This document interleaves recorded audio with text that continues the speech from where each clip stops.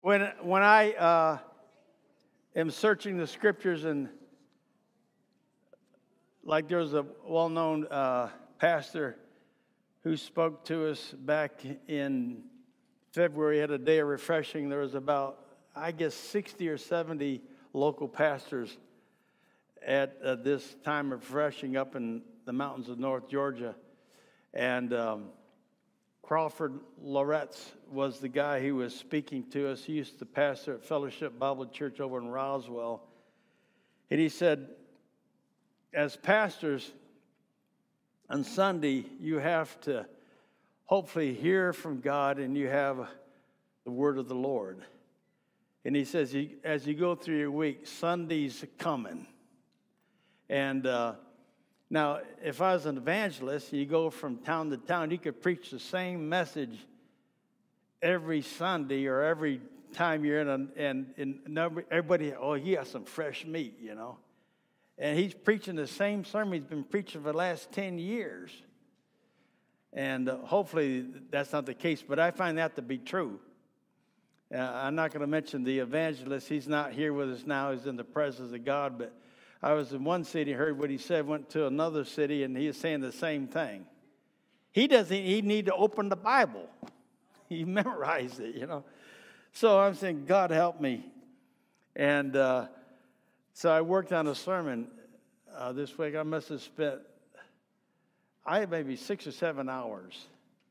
Did all this research and got to the end of it, and I said, this ain't going to work. And I memorized, it's in my head. I could tell you what I was thinking. But so, anyways, I had to change of course. And so I spent a great deal of time on Friday evening and then Saturday. So I want to talk to you from the book of Galatians. And Paul in 49 AD wrote this circular letter to this church, to the churches in Galatia, which is North Central Asia Minor. So if you're looking at a map of the Holy Land, you would see Israel, and then you look north of Israel, and you go up further, several hundred miles, and you find there was a bunch of churches in Galatia. And there was a problem in many of those churches, and what happened was the gospel of Jesus Christ was being perverted by false teachers called Judaizers. And essentially what they were doing, it says, okay, we understand and recognize the atoning work of the Lord Jesus Christ, and that what Jesus Christ did for all of us who know him, who are of the elect, it says that he came and God came in human form, Jesus Christ, and identified with us, was tempted as we are tempted, but he did not sin. He was the perfect Passover lamb. In the Old Testament, the Passover lamb was for us to recognize the shedding of a sacrificial animal, a lamb, a goat, a young bullock, whatever, to wash away our sins, but it was not finalized. It wasn't complete. It had to be done over and over and over again. Jesus comes a sacrifice once and for all. And so he identified with us. He gave his life. No man took it. He gave it. He forfeited it. Became a martyr for us. He went to hell for us. He died, but praise God, the power of the Holy Spirit brought him out of the grave, and he's alive. Ascended into the heavens, but the good news is he reigns and rules in heaven. Earth is footstool, and he lives in our hearts and lives, not in a tent, not in a temple. We're not going to go back. We're going forward, and he lives in our hearts and lives. And Paul was preaching that gospel message to the Gentiles, but what happened, these false teachers came in and said, yes, you have to recognize the death, burial, and resurrection of the Lord Jesus Christ, but also you got to be circumcised. Well, circumcision in the Old Covenant was part of a sign that you're in covenant relationship with Jesus Christ. In the New Testament, it talks about the circumcision of Christ. He does surgery on our hearts so our thoughts, propensity, desires are towards Him, so we're positioned towards Him. It's a spiritual cutting away of that carnality in the flesh. And God gives us the power of the Holy Ghost, not to be a slave to sin, but to live for God. And so, what was happening, they were saying, yes, but you got to do this. They were going back and pulling things out of the ceremonial law of the Old Testament and putting it upon these new believers.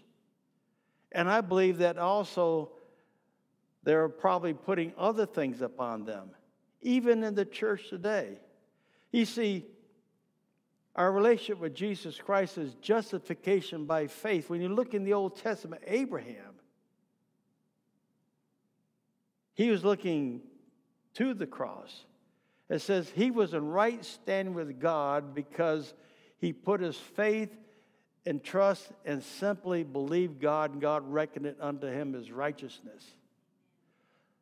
The Old Testament minor prophet said, justification is by faith in Jesus Christ, not by works.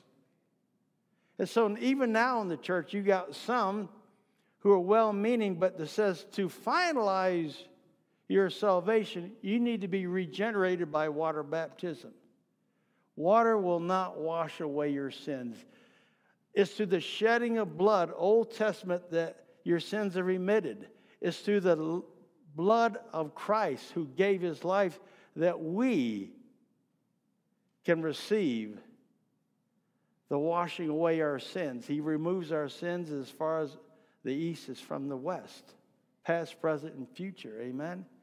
Unfortunately, even in the church today, people are going back, and it even had to happen in this church over the years, that people are going back and trying to put themselves in a better position with God, and in a sense, adding something to that work of salvation. You can't get any more saved than saved. Amen? And we had people who said, well, I don't know if my husband's like covering, so I'm going to put a veil over me so I can be more in a submitted relationship to Christ Jesus. That's an insult. Then we had people who would wear certain clothes. They wouldn't mix linen with silk or cotton. And said, we got to incorporate some stuff from the old covenant that we can be in a more elite position to be in close relationship with the Lord Jesus Christ. I even ran into a bunch of people up in Tennessee years ago, Christian people, who were trying to raise some red heifers to send to Israel. And when you look at the ashes of red heifer, if you went to a funeral and you touched someone's body, you were contaminated, polluted. And so you had to get ashes from the red heifer, go to a priest and have that anointed. Then you stand outside the camp, wherever that is, for 7 days so you could be reconciled back to God. And I said to those preachers up in Tennessee, about got in a fist fight, and they said, what are you wasting your money on red heifers?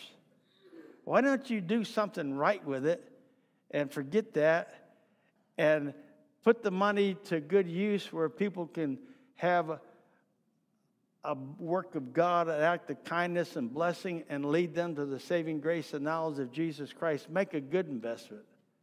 And I mean, why go back and try to pull up parts of the ceremonial law so you can think that you can be more justified in your relationship with Jesus Christ? That's a lot of baloney. Now, what Jesus did on the cross, he fulfilled the ceremonial law and the civil law that Israel was bound to, that we see illustrated so clearly in the Old Testament. What he didn't do away with was the moral law, the 10 Commandments, with the exception of the Sabbath.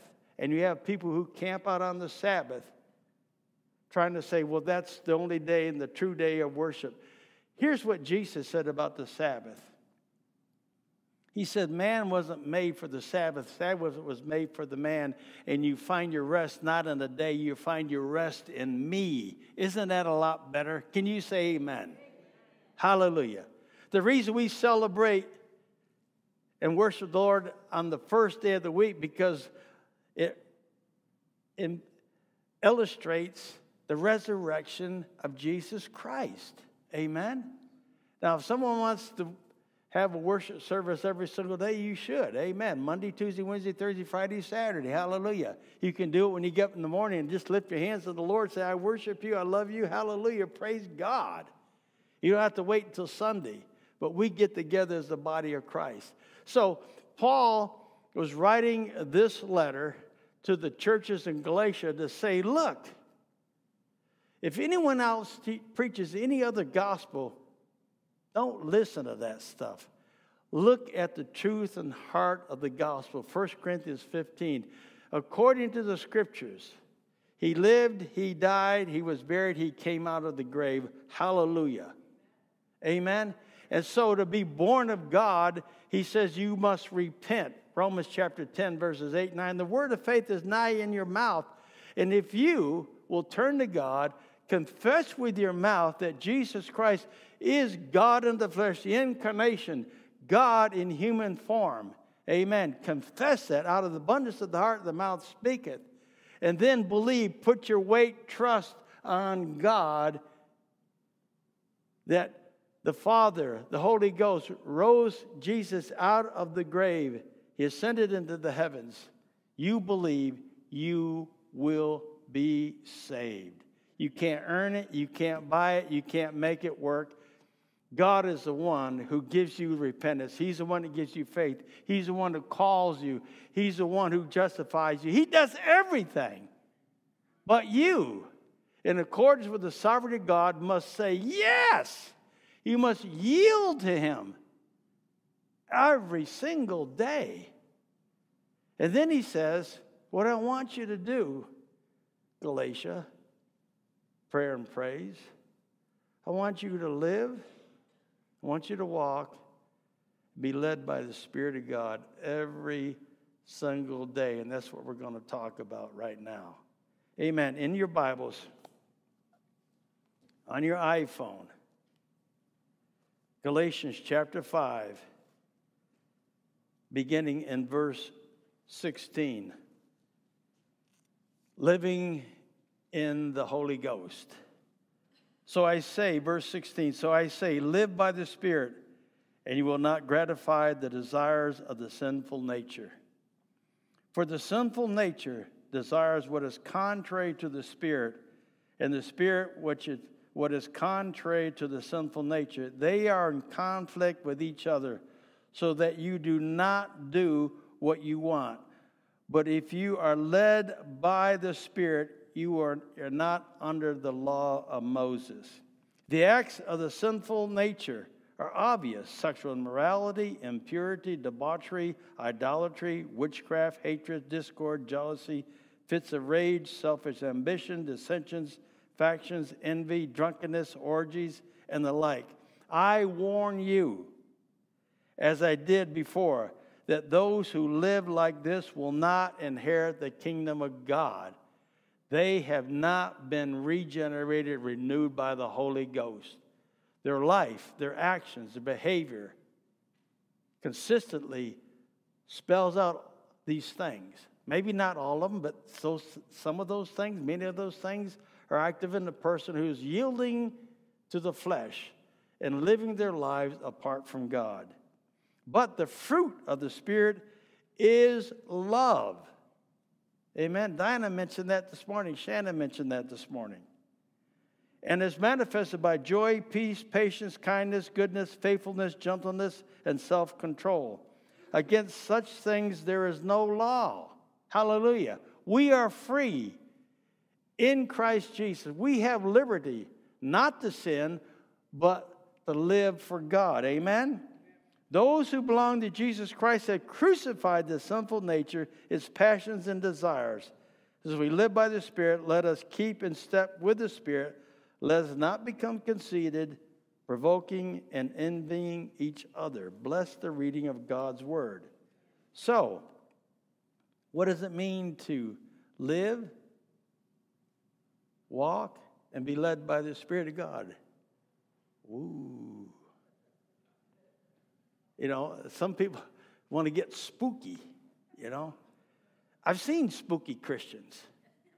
Oh, let me lay hands on somebody. Oh, there's a demon in you. I got to get it out, you know. I remember back in 1988 when me and a bunch of other radical, crazy Christians went down to Atlanta and we blocked an abortion clinic on Spring Street. And the cops came and there was a big hullabaloo and dragged us off. And I remember they threw us in jail down there in Fulton County Jail. And there was a bunch of crazies like me, spooky spiritual guys, you know. And we're in the men's quarter, and a woman walked by. I said, "What is the lady doing here in the men's quarter?" "Well, that's not a woman." "Well, what is it?" And it's someone who's a man that wants to be a woman. Or they go, "Oh, hallelujah, let me put my hands on her," or whatever. And these guys said, "This is wonderful. We're going to cast this thing out," you know. And I said, "Well, lay hands on no man, woman suddenly," you know. So, anyways, what was so crazy was that you had a lot of guys, and they get kind of, I'm being led by the Spirit of God. You have to use wisdom, discretion. Here's the good thing, in spite of all the crazy stuff that had taken place. The move of God took place in Fulton County Jail in 1988, and we saw many people come to the saving grace and knowledge of Jesus. A lot of stories. And my involvement was not something that I wanted to do. It was just how it presented itself, and it's a long story to that. But I saw that God was using it prophetically to call attention to develop a litmus test. And you see now that when we have an upcoming election, one of the main things, no matter what party you're from, what's your position on the sanctity of life? I'm for life and not death. Amen? Now, the Bible's real clear. It doesn't come out and use the word abortion, but God hates things. One of the things he hates is the shedding of innocent blood. The aborting a baby before it's born is shedding innocent blood. And so, what I saw happen through that year and a year and a half was a lot of good and glorious things happen. And I know I'm running a rabbit here, but I'm going to finish this rabbit story, okay? So I remember there's some ladies in our church were down picketing an abortion clinic, and there's this lady who was going to go in and have an abortion. And some ladies in the church confronted her and said, "This is not a good thing. You need to reconsider." They weren't attacking her. They were just reaching out with love, with the truth of the gospel of Jesus Christ in a loving way towards her. She said, "For me to have an abortion will cost me $300. For me to raise this child, which I can't, will cost me thousands of dollars." I remember the lady in the church called me on the phone and said, "We want to help this woman and to keep this child and not abort this baby." I said, "Tell her what we'll do as a church. We will financially support her through this pregnancy. And then when she delivers that child, we'll find a family, a couple who will take the child. She agreed to do that.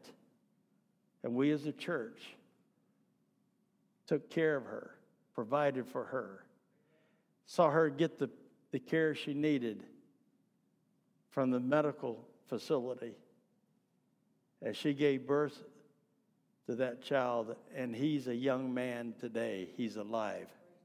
Someone said, well, you couldn't do that for everyone, but for that one, it was important. When one person comes to the saving grace and knowledge of Jesus Christ, the whole heavenly throne rejoices. That one person was important. Thank God for the obedience of our church at that point in time. So all that would happen, and there's a lot of things happening then, a lot of stuff unearthed, a lot of things come to the forefront, not just the abortion clinic, but a lot of corruption that was taking place in the city of Atlanta at that time, and then the election and what happened. And so this church had a big part in taking a stand for righteousness. And when you do, it costs you. It costs you. And so what I want to make sure that you and me, as followers of Jesus Christ, that every single day we're walking, living, and being led by the Holy Spirit who lives within us. Amen?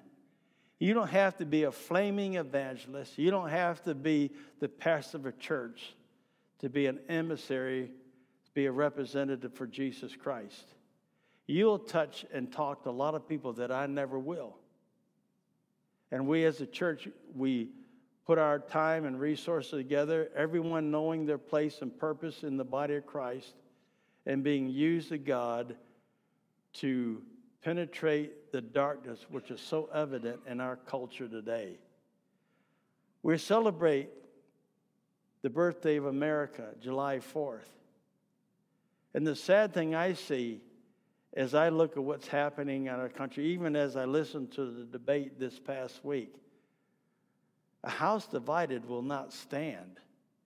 Our nation is polarized big time. And unfortunately, America has resisted God, resisted our foundational principles of what our nation was established for. And America is going further and further away from God. Now, the judgments of God are in the earth, not to destroy, annihilate America, but judgment begins in the house of the Lord. And you see a lot of big celebrity pastors who are falling today. And judgment starts in the house of God. And the purpose of God's judgment is not to destroy us, but to bring us to a place where we realize we need God. We need to repent and yield and turn back to God. Now, the Church of Jesus Christ is God's vehicle to usher in His kingdom. His kingdom is where joy, peace, and righteousness in the Holy Spirit. To see that in my life, in your life, in our homes, in our church, in our community. And we have an opportunity here. We're not a big church. We're not the wealthiest church. We're one of the best churches. Amen? There's a lot of good churches in Cherokee County doing a lot of good works, doing good things, representing the Lord Jesus Christ. And just simply through this crazy idea of a garden that we have people coming here. Just give you an example. Had two ladies show up last week. They live right over here on Putnam Ford Road.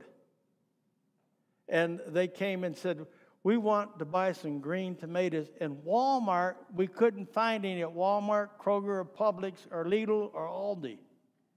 We went to Walmart, and Walmart said, I can tell you where you can get green tomatoes, right over next door. Walmart is working for us now.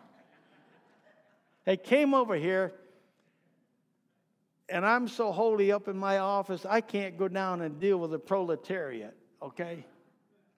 But I did. And they said, we want some green tomatoes. Shannon, go out there on that anthill and get some green tomatoes. Now, Shannon can't do that. I went out there and got the green tomatoes and brought them back. I didn't say, I'm the pastor of the church. I've been here for 44 years. I don't say. I'm the janitor. That way they open up to me. So anyways, I went and got the green tomatoes, and I said, they're free.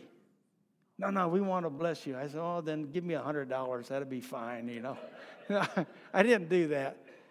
So I just started a conversation, and the Jesus in me said, I'm going to pray for you, dear ladies. They're sisters. And I laid my hands on them and prayed for them that God would bless them with good health and strength all the days of their life. And that God would meet them. Now, I didn't feel led to give them the plan of salvation and say, are you going to heaven or hell? Are you going to burn in the fire forever? Either turn or burn. I didn't say that. You be sensitive. You be led by the Spirit of God. You walk with the Spirit of God. You see an opportunity, and what you do, you begin to listen to the voice of God and speak to the need in those women's hearts and lives. That's being naturally supernatural. Natural, you just live your life. You see your limitations as a person, but you know you do something supernatural. You're the voice of God. You're the messenger of the Lord. You're the emissary of the Lord speaking into the life of people that you meet. Had a church come this week. He said, we want to do what you're doing. How do you do all this? There were 5 people there from another church. I know the pastor, and they were taking notes. I said, well, I'm going to give you my secrets as a master gardener. You just go out, and by faith, you throw the seeds in the air, and they fall to the ground, and this is what happens. It's automatic. It's automatic.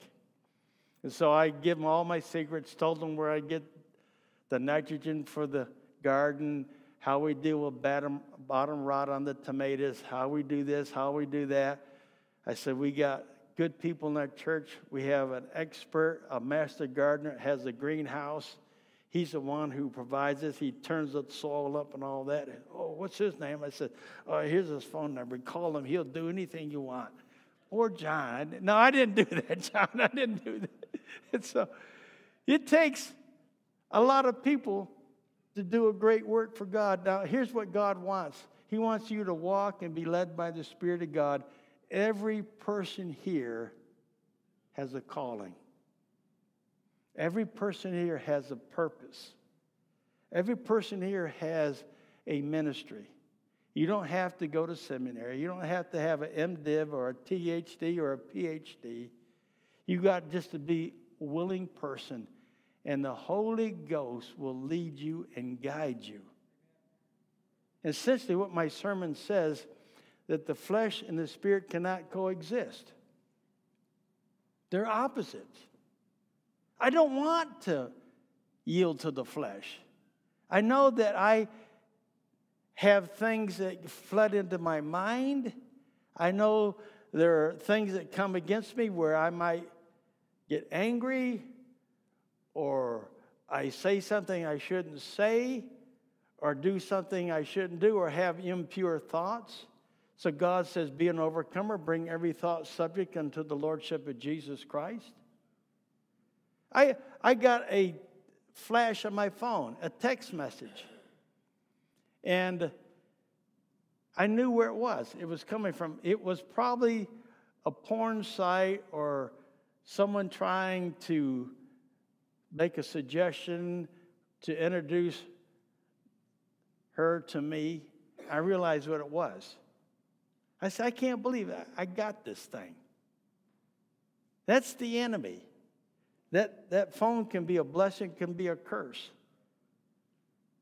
So what I did, I deleted it. I can't believe it. 2 days later, another flash on the phone. You see, that's appealing to the flesh. And what happens, that you have the power of the Holy Ghost, because you're led by the Spirit of God, do not give place to the devil, it says in Ephesians. Don't even begin to investigate that or give 1 inch. The moment you do, there's a hook, just like when you go fishing. And what the devil wants to do, he wants to tighten that line and set the hook and pull you in. That's what happened to some of the great pastors in our community recently, a number of them. And one of them, that I don't know him personally, but I know one of his elders who's a good friend of mine in that large church in Texas. And so what you have to do, it says, do not yield. Paul said to the churches of Galatia, don't yield to the passions of the flesh. Now he goes on to say, and he lists all 15 of them. We read it this morning. And what he says in listing all that, he says, if you live that way, it's evident that you're not born of God and you will not inherit the kingdom of God. Now you might say, my goodness, I did one of those things. I had some thoughts and things like that. But what the Bible says, if you're led by the Spirit of God, what you do, you don't give any attention or place to that. You submit to God, resist the devil, and he'll flee from you. Don't give it a second thought. Amen? Don't give it a second thought. You see, one thing about going to heaven is when I know that I'm close to my day of departure, I'm going to say, glory, hallelujah. I don't have to deal with the flesh anymore. Thank you, Jesus. Glory to God. I don't have to pay taxes anymore. Amen. I don't have to worry about a mortgage. I don't have to do this or that. Glory, hallelujah. Amen. But you know what? Today, now, I am not going to give any time and attention to the flesh. You see, the fruit of the Spirit, the evidence that you're a follower of Jesus, the one thing that stands out so clearly is this. The fruit, it didn't say fruits, it says the fruit of the Spirit is love. And then it says, if that's true, then there's joy in your heart. Amen? There's self-control, there's peace and kindness, goodness, gentleness, all these things. Amen? And there's no law against these things. You're free to live and function in the things of the Holy Spirit. Amen? Common sense tells me that's the right way. Amen?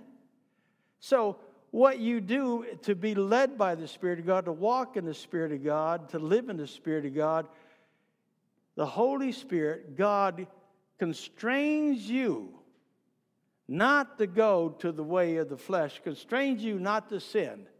Because Paul, in his dissertation in the book of Romans, chapter 6, says, you have crucified the flesh. You are no longer a slave to flesh.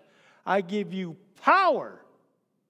Give you power to be more than a conqueror, to deal with all those things of the flesh, all those carnal things. I give you that power. But you have to, by faith, exercise that. You see, God is sovereign. He doesn't violate our free will, but as a believer, your free will cooperates with the sovereignty of God. You do what God has ordained and planned for your life. So when you stand before God, I stand before God. I didn't waste my time, my life. I lived it as a follower of Jesus Christ. I walked in the Spirit. I lived in the Spirit. I was led by the Spirit of God. Amen? So, 3 things I see that jump out to me, and I enumerated those things at the conclusion. We are free from the desires of the flesh. One of the scriptures I memorized a long time ago was Romans 13:14. It says, therefore, make no place in your heart, or in the King James, provision in your heart and mind to do the ungodly things. I'm not going to make a place in my heart and mind. Now, I like watching movies. Sometimes my downtime is that I just don't want to do anything. I don't want to have to think. I sit there and I like to watch an old cowboy movie. I find movies back in 1952 don't have explicit words in it. They have all these expletives. It doesn't have all these ungodly scenes. And then you try to find something that's maybe more modern. I can't do that. They take God's name in vain. They have all sorts of garbage and all that. I have to go back and find something in 1948. Watch an old cowboy movie. But the thing is, the Word of God tells us that we have to put blinders on. When you look at the first Psalm as a guideline how to live by the Spirit of God, don't put yourself in a place where they scorn the things of God, where they speak blasphemies, where they do all things. Don't stand in the way of sinners. Don't let your mind be infiltrated with that stuff. Block it out. Block it out. We're free from the law of Moses with all its rules and regulations. So, as I already mentioned to you, Jesus fulfilled the ceremonial and civil law. One of the civil laws, you got a rebellious, in the Old Testament days, you had a rebellious son or daughter, and you dealt with them, you disciplined, corrected them, they kept just making all sorts of problems. So what you did, according to civil law, you took them to the elders.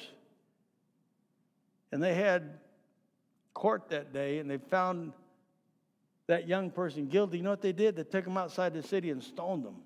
I go, that's not the Christian thing to do. If you were caught in an act of adultery, according to the civil law of the Old Covenant, it was death. Well, Jesus fulfilled that. He didn't do away with the law, but he fulfilled it. But he completed and satisfied the civil law, the ceremonial law. As I mentioned, he kept the moral law. And so what Jesus does when they are trying to put him under these rules and regulations of the Old Covenant, and they brought a woman to him caught in the act of adultery, what did he do? Stone her. He looked at her and he said, where's your accusers? He forgave her. He said, you're free to go. Don't sin anymore. God does that towards you and me. Even when you had dropped the ball, sinned, made a mistake, he grants repentance to you, meaning you say, Lord, I'm turning towards you. I ask you to forgive me. You're forgiven, never to be resurrected again. And you continue to walk in the Spirit of God.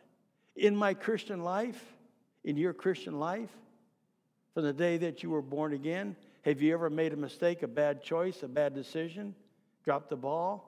Yes. But you don't see that continual, ongoing characteristic in your life. Thank God he never gives up on us. Thank God his grace is sufficient. Thank God he never throws us under the bus. He loves us, cares for us. He'll reach down. He'll discipline us. He'll correct us. But he'll put us back on the road where it's straight and narrow leads to him. I say hallelujah. Lord, I thank God that over the years he's protected me from myself. Thank God. He's put godly people in my life, other ministers who know me inside and out, who hold me accountable. Thank God. Men of God who fall think I can't do that, and that's the first mistake they make. They have to recognize I'm a human being and I'm susceptible to dropping the ball and messing up. God, I need you every day. and be open and transparent and present yourself before people. That's walking in the Spirit. That's being led by the Spirit of God. Amen. One of the main difficulties we have in life is controlling and dealing with what's happening between this ear and that ear, our thought process. Maybe you haven't acted it out, but in your mind, you've done atrocious things. Bring it captive unto the goodness of Jesus Christ. Amen. We're free to live a life that demonstrates our love for God and others. The love of God, listen to this, the love of God constrains us to keep from sinning and allows us to manifest the fruit of the Spirit, which is love. Hallelujah. Amen. I want to live, I want to walk and be led by the Spirit of God each and every day. That brings life. The flesh brings death, but the Spirit of God brings life. We need to yield to the Holy Ghost every single day. Amen?